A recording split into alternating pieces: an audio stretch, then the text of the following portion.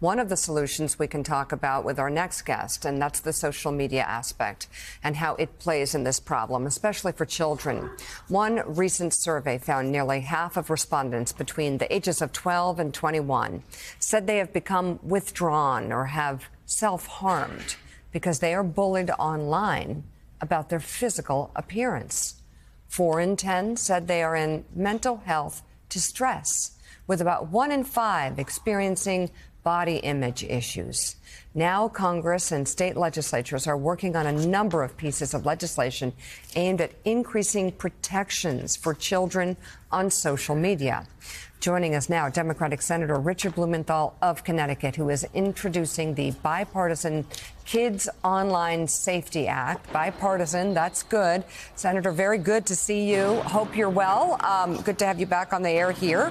I'm curious if this legislation will really have an impact with so many kids at such a young age, completely taken over by their phones and by social media. I think it is one of the more promising developments in recent years.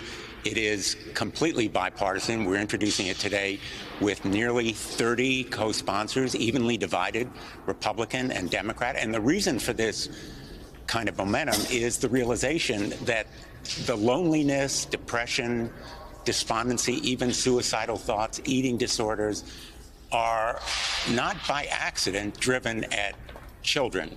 It is by design. The big tech companies are preying on that loneliness because it's part of their business model. More eyeballs means more advertising and more money. And we want to hold the big tech companies accountable, impose a duty of responsibility and care to mitigate those harms about eating disorders and suicidal thoughts, and also give young people the tools they need to disconnect from those addictive features. In fact, make disabling the addictive features the default, not the practice. I completely agree with this, but I just don't know how it works. I mean, how do you put the toothpaste back in the tube? You know, kids find a way to these social media, they do it at younger ages. They get around all the rules that are there.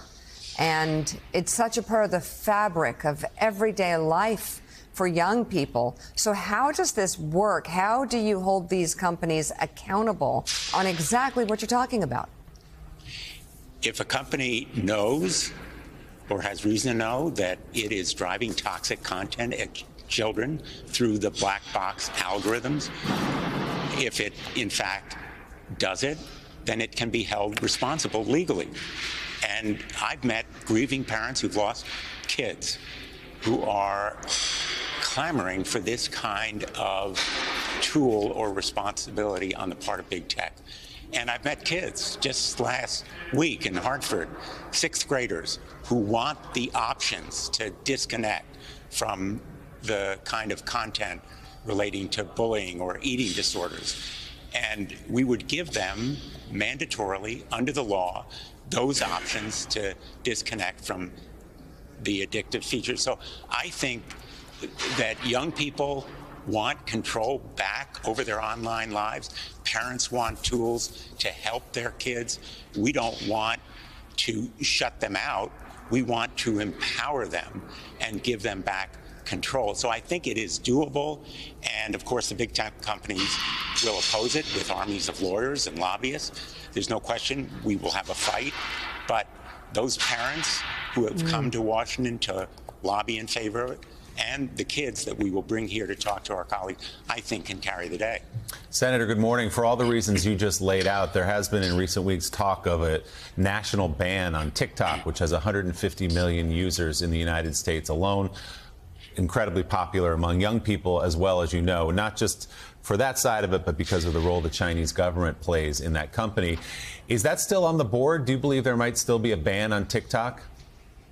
There may still be a ban on TikTok, in part because of the surveillance dangers, the Chinese potentially collecting large amounts of information. And there is that danger, by the way, in many of these social media accounts as well, because they can collect information through age verification programs. But I think the more fundamental and profound question about TikTok, about Facebook, about Google, that we really revealed in this series of hearings that we held. We've been working on this measure for 3 whole years, and we have really done a lot of diligent work to try to pinpoint and target the specific harms relating to aggravating those feelings of despondency and loneliness.